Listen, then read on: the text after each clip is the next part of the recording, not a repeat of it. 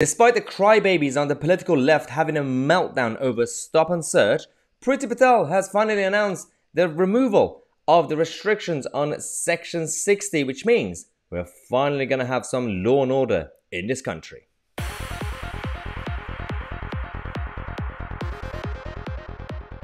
I'm not sure what's going on, but on this channel today, we are getting good news left, right and centre. First, we had Liz Truss announcing the suspension of the Northern Ireland Protocol coming up, and now we had the European Union having a meltdown. That was fun.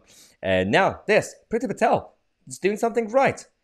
Am I dreaming? If I am, just leave a comment just in case. But these guys, the political left, who for the past few years have been just lashing out like spoiled children, going around saying scrub Section 60, which is stop and search powers. Because apparently it's targeted anybody with a specific skin color and a hoodie. Not necessarily, because it really depends on the area and the community. If you go to parts of, a majority of parts of the Glasgow, for example, if you do stop and search, it will be primarily, you'll be stopping and you'll be actually arresting a lot of kids who are in tracksuits, but they're white. Don't know what is it with tracksuits, like the early 2000s, late 90s, all over again. But that's still happening. Depending on where you go, if you go to Chinatown, you will be stopping a lot of Chinese kids.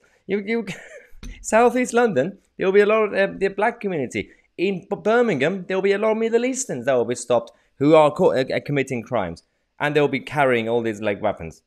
It really depends. It's relative, and they don't actually understand this. But there have been restrictions until now on Section 60. But part of it is actually being very, very idiotic. Now, for example, you had to publicly let people know in advance if you were going to do it. So now there's no longer a need to publicly communicate the communities in advance. It defeats a purpose if you have to do it. It makes absolutely no sense. The other restriction that's now gone is the fact that until now, you could only do it if a serious offense was going to be definitely committed. Now it's a serious offense is maybe committed. So even if you have enough suspicions and enough evidence, then you can actually go and stop. How is that bad?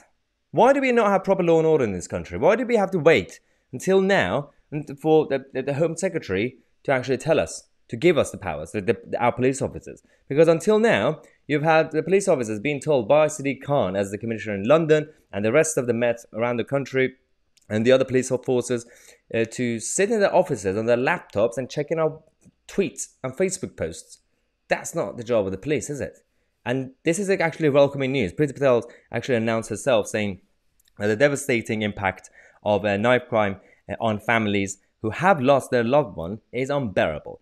No one should have to endure the pain and suffering of the victims of these appalling crimes, and we should have a responsibility to them and to do everything in our power to prevent future tragedies.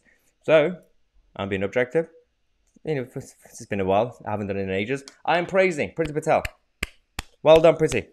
Now get everything else sorted, especially the borders and Rwanda. Then we'll clap you more. But we'll see what happens. But for now, we're going to have to basically celebrate that the left are going to cry even further. And we're going to have, hopefully, some law and order back in this country. Subscribe to the channel. I'm Tousi and we are the media.